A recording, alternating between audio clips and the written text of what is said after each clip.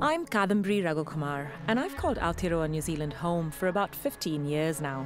One of the many things that I love about this place is the thriving art scene. But in 2021, I want to get to know more artists who represent people like myself.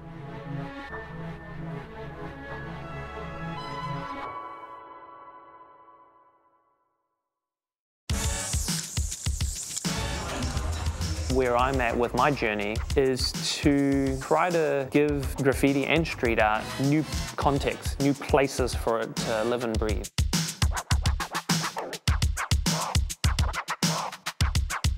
I moved to Auckland in 2006 and was really interested in the city's graffiti scene. I remember seeing this tag called Burst, and I only recently found out that it belonged to Bobby Hung. We're very fortunate to live in a place like New Zealand where, the place is really culturally diverse. And having grown up here and being raised by Chinese parents, what I've kind of experienced is seeing what I see on the street. And that's really what has led me on to this kind of journey of painting graffiti. Graffiti is sneaky, done when people think nobody is watching. I can't see the fun or honesty in that. If we look at the kind of roots of graffiti, what it is really about getting your name out there, getting famous, getting notoriety, and getting respect from your peers, and all of these sorts of things. And that's still at the core what it is. And I was probably only like 15, 16 when I first started graffiti, at least at high school. I wasn't really good at something academic or sports or something like that. I don't know, made me felt famous or something, at least within, my group of friends. It's kind of like a sense of affirmation, like of being accepted or something like that. And then that kind of set me on that trajectory, and then probably took me about 2 or 3 years before I actually, tried to do more than just the tagging. Probably around 18, 19 years old, started to attempt painting pieces, which is the more colourful kind of graffiti lettering. At that time as well, on Sundays, the trains wouldn't run. This is back in the early 2000s. And so it basically became, on every Sunday you could walk along the train lines, and it was like a public art gallery. That's really what it was. And there was a kind of gangster type edge to it, like if you painted over someone's probably going to beat you up, or people might take your paint, and it was quite a hostile scene. Whereas what I've been trying to do over the past 5, 10 years has been to create a more of a collective community, where people are kind of working together, to express themselves, and find different ways of working than it was previously. I've really had to take on a, almost like a guardianship type, kaitiakitanga kind of role to lead some of the scene, because graffiti, at least at its core, is a really young person's game. And so there's a lot of kind of macho-ness, masculinity, that kind of comes with that. So yeah, I'm trying to just rechannel some of that energy to kind of connect all of us together and reframe the kind of discourse of how we see graffiti. For me, I think, is just to find different places to put graffiti and challenge the way that people can see the work, and a museum is obviously a great example to go do that.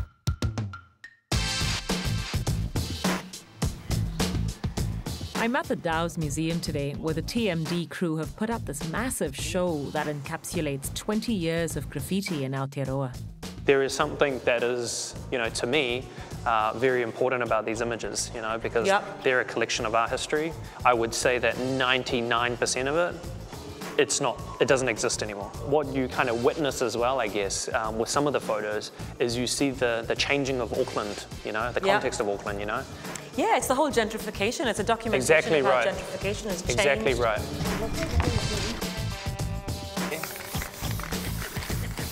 Colour in.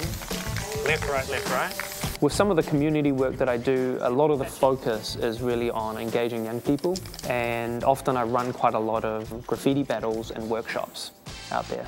And so with the workshops, that's really centered around kind of upskilling, some of the young people with the skills in graffiti, so that it kind of sets them up to be able to, go beyond the kind of just the tagging.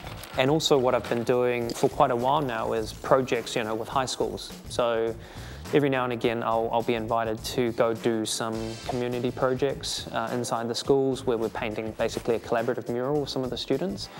So then I'll kind of take them through the design process and learn how to go from paper, sketching up the ideas and conceptualization, to actually painting it, on the wall. I don't actually think I have the makings of a graffiti artist in me, but under the able guidance of Bobby, some confidence can be feigned. You don't have to push down necessarily like as hard as you can. If you push it too soft, you'll get the spitty. If you push it too hard, you'll get this kind of like drippy, runny texture, which is what we don't want. Oh, you're doing a great job. Really? You're just saying that because the camera's rolling? Good. Am I part of the crew now? Please. Maybe a couple more pieces first. Well, that ended short and messy, but at least I got pictures with this PhD holder and graffiti guru. I can relate to how Bobby thrives in culturally diverse environments. And as an academic, he's seeing a whole bunch of that. My main job, besides the art, is actually in teaching, and teaching a tertiary level in art and design. And so, what comes with that is having an understanding of this kind of Western perspective of art and design, but then also a Māori perspective, So for me, understanding that kind of New Zealand identity and, where I fit into it, especially as a teacher and then teaching other people, which is an incredibly culturally diverse classroom, that's an interesting kind of space for me to be in. You can do that. And you probably need to put a little bit more paint. So my vision is really, once again, about legitimizing graffiti and creating opportunities for people, to consider this as a potential career path. Because when I first started, I would have never thought of the idea of being a graffiti artist as almost like a profession, And I would say that probably half of my crew that I'm a part of, which is TMD, are full-time artists. They're making a living from doing this stuff. And so, to me, they've kind of created the blueprints, for me to follow, but then also, while I'm kind of doing everything I'm doing, I'm trying to create some blueprints for future generations to follow.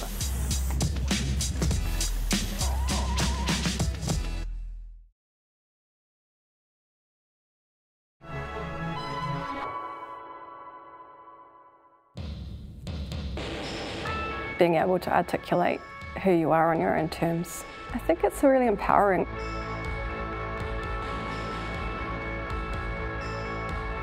I've been following Kerry Ann Lee's work for a number of years now, and when the chance came to meet her in person at the Auckland Zine Fest, I couldn't pass it up.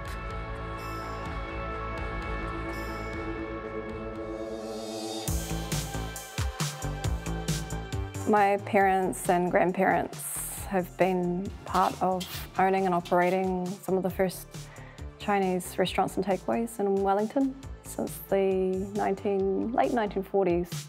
The Gold Coin Cafe was where it started for me. My parents bought this business in 1978, just before I was born, in Upper Willis Street in Te Aroha. So my parents had it from 1978 to 86. Yeah, go to the shop after school, hang out at the back, do our homework, like where the boxes and fridge freezers were, and watch after school TV. Yeah, that kind of stuff, like total shop kids. Yeah, I think I really respected the amount of trust that my parents offered me when I was growing up, and room to grow and find out who I would be. I think fortunate for me in Wellington, everything seemed really close by and at hand. That was a really lovely thing to discover in terms of an after-school pursuit going into town. Yeah, just noticing what was around at the time in the 90s was really neat. There was a local comic book shop, Comics Compulsion, which I think a lot of people went to. And that was kind of a hub for lots of different people, from comic artists to teenagers, punks. So that was really interesting for me, just getting into underground comics, and through that, underground comic fanzines. And that what struck me from that very young age was that people could kind of make stuff from scratch and have it really impactful and good. So I thought that was a really cool thing to encounter. So for me, that first moment was really inspiring, and my relationship with punk has evolved over different years, different forms of relationships with aesthetics, politics, and also community. I think that's really what, if anything, would strip it all back to. It's around the people and how we all sort of spend that time together, kind of growing up and trying to work out our articulation about the world. I think also being yourself, being able to come in genuinely as you are, and yeah, being Cantonese, Chinese, being a minority, like generally coming into a space, really being okay to own that and celebrate that and be supported in that. It was a really good thing. Kerry Ann is like an institution in herself, from creating collages to the vast research over the years, designing and curating through Red Letter Distro, to collecting and disseminating zines from all around the world, from here in Aotearoa. You kind of actually, you know, it's not just about you, clearly, is it? You sort of really like being able to bring everyone that you collaborate with together. Yeah, I think in this space with Red Letter, it's very much, thinking about myself in context of, my communities and, the people around me. I think because I end up doing a lot of sort of personal work in terms of gallery work, exhibitions, residencies, for me, I feel like this sort of balances things out in a lot of ways for me to be able to, come out and see what else is happening. Zines by nature are sort of, they try and hold ground in the periphery. It's a really fascinating thing because they're mainstream now and they've always been this all-comers medium where people from all different types of backgrounds are encouraged to come through and, adopt it as a form to get their expressions, their voices, their artwork into print, which I've always respected and value about the medium. Yeah, and that's the cool thing. It can be as personal or social as you need it to be. It can be serious, silly, sublime, heartbreaking, hilarious. There's no rules, and it's really lovely. So one of the few places that we can kind of have that level of freedom. But I always think, well, who's missing from this picture? That's always like something else, which other communities are not getting access to this and why, and what else could be done. I think for me, I'm always looking out for things that are, really unexpected in terms of publishing and also who the material's reaching out for. It's a medium that's ripe for so many more voices and more stories to come out. Even within the Asian Aotearoa arts space, we have emerging voices coming through in projects like the Migrant Zine Collective and having people kind of come through, and there's been a proliferation of te reo Māori publications. There's certain things that are still starting to sort of rumble and come up, and I think, that's really exciting for me to see. I think people kind of, using the form in that way. And from Dunedin at the design school and I have to admit, I admire how Kerry Ann navigates across cultures through the zine medium. And I guess that's the beauty of the plurality that's so foundational to zine culture. Like a lot of people get freaked out and run away or avoid working cross-culturally. People are scared to be ashamed to get it wrong or that they're going to offend somebody. And for me, is that space between cultural frames is a really precarious place to work. It's messy, it's fraught, there will be mistakes. At the same time, that's where we are, I think. There's a lot of that plurality and inclusivity that I grew up with that I was really interested in, and to try and make sense of that seemed like a natural thing for me. Just thinking about how that's matured into a point where we have a lot of young and new and emerging voices coming up going, wow, okay, no, we want something else from this, it's evolved again. It's really quite wonderful.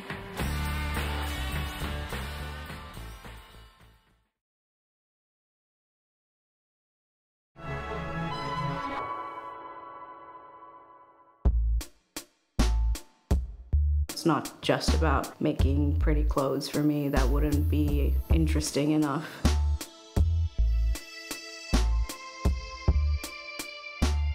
Natasha comes from the same place as I do in India, Goa. There's not many of us in Auckland, let alone fashion designers from Goa. So naturally, I wanted to get to know her story.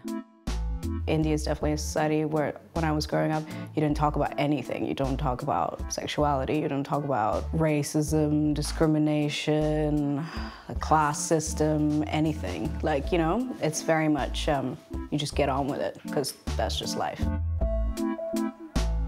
I would feel so uncomfortable leaving the house. I would always carry like a gigantic scarf with me and like try to cover up like my boobs and be like change my posture so that you don't see any curves. And because, you know, you get catcalled even when you're that young, you just feel like unsafe in your body, essentially.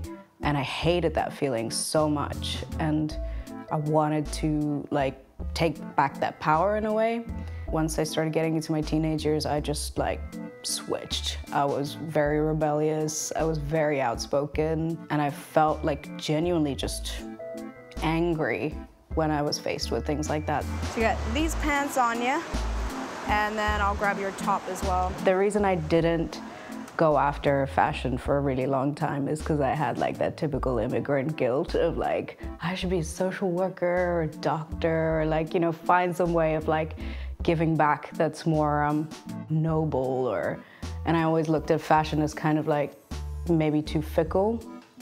So I put a lot of pressure on myself to kind of ignore it. That's beautiful. Yeah. And was kind of in denial, and when I told my friends that I was going to start the brand, they were like, yeah, obviously. And I was like, oh, wish you had said something earlier. Like, it wasn't obvious to me, because I was sort of denying it so hard. And I just wanted to straighten up. When I decided to do it, I was like, I'm gonna give myself 6 months, see how it goes. And if it works out, it works out. If it doesn't, I'll let it go. No, I'm just so used to making like overcomplicated shit. People are like, is this the neck? Is this the arm? I don't know. And I think a lot of my friends and like people that I care about belong to sort of like communities or minorities that you feel very self-conscious about yourself, and you worry about your safety and whether there are threats coming your way just in everyday life. And so I think you either try to hide yourself and shy away so you make yourself invisible, or you can kind of own it. I feel like I wanted to just create this like safe little space where people were able to do that, and just create pieces that allow other people to experience that as well. So it's just like really driven by a sense of freedom and a sense of like expression, and doing it in a way that makes you have to own everything about yourself, because they're not for the faint-hearted. Like, if you wear it, you are gonna be noticed. Radical inclusivity is a concept that her brand is pretty solidly trying to embody. Not easy when you're up against mainstream fashion.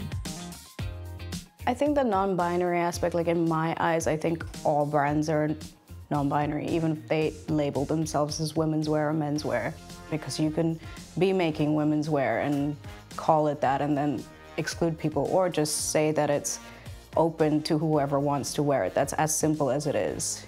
Currently, and like over the last couple of years, it became one of those unfortunate things that becomes like a trend that people care about for a little short amount of time. So hopefully it doesn't remain just that, like a trend, and people actually just encourage conversations around it and explain themselves when they do make that decision to create clothing that they open up to everyone, which everybody should.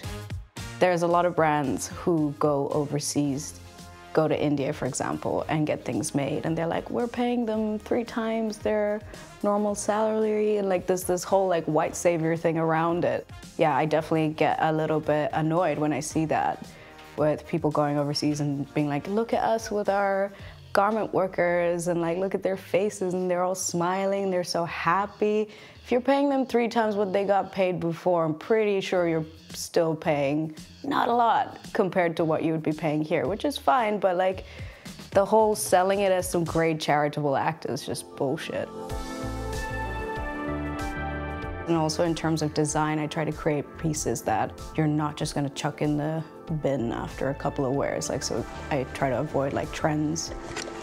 With me making clothes, it always starts with the material, seeing what it wants to do, trying to push it to its limit, trying to work with it a little bit, you know, this whole back and forth with it.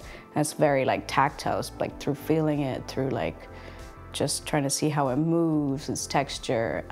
That's definitely like the beginning point for me. This is one of the things that I saw that you had in front of that sort of almost apron-looking dress with a panel in the front. That's right. So the way I did that was I just like pinned it onto myself. Yeah. Started draping it, folding it, pinned it, sewed it, and then attached it to a separate piece of fabric once I figured out what kind of form I wanted it to be on. Yeah. So it's actually quite impromptu, isn't it? A lot of the pinning work. It's just super intuitive. I'm feeling a bit like royalty in this fabric. It's a nice fabric, yeah. Actually, I think it's pretty tacky. Like, it's very kitschy. Yeah. So obviously I like it. Every color that I use is like kind of purposeful as well. Yeah. So I don't really compromise on that. Challenges, yep, she faces a few, but she's not about to back down. I definitely don't go to events anymore. I'll just say that. It's like, there's a lot about the fashion community that I love. They're warm. There are a lot of people who are like so generous with their time and amazing mentors. And then there's others where they just genuinely make me ashamed to be part of the industry because they're so bitchy. Like, I can't. It's just so catty, so narcissistic, so self-absorbed. And the last time I tried to get involved, there was a guy who was like, saying like, oh, I'm so surprised you don't have a sugar daddy. Like, that's what you need to do to get by in this industry. I was like, are you joking? Get away from me. Like, honestly, like, why do you have to like represent us like this? We're like not all like this, you know? I love everything about this. People do ask me the question a lot about whether I see myself as a fashion designer or an artist, and I'm not really fussed about what I'm called or what people see me as. I don't care. Like, it's about making something. That's the joy of it, right? Like making something intuitively without thinking, and then coming up with something that you're happy with.